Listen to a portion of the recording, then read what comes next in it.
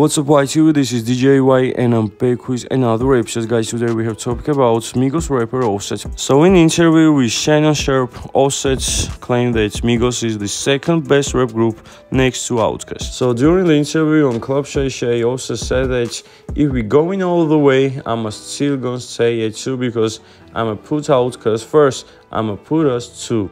Hey, whatever the case you may be. If I do just Atlanta, I give us two.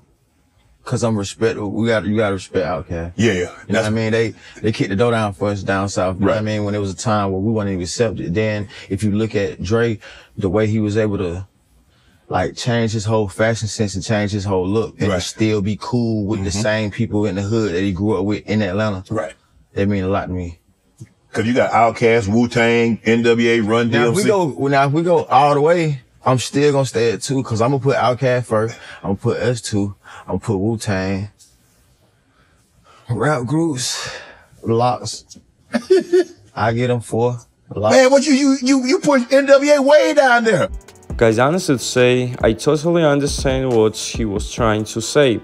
Bro, I don't agree with Offset, but I understand his perspective. If you don't think you are the best, then why should anyone else? Hip-hop is highly competitive, so if he didn't mention his own group first, I probably wouldn't look at him funny, man. Also, guys, I want to remember you Bone Thugs and Migos beef a few years ago when Migos claimed that they was the greatest hip-hop group of all time.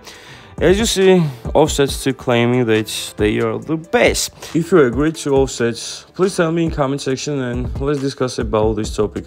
Also, guys, in social media, some fans saying that Migos couldn't even stay together with a three-man team with no classics, but Wu-Tang and Outkast and Bone Thugs stayed together since the 19th and they still making big noise and big numbers and they still relevant in the game.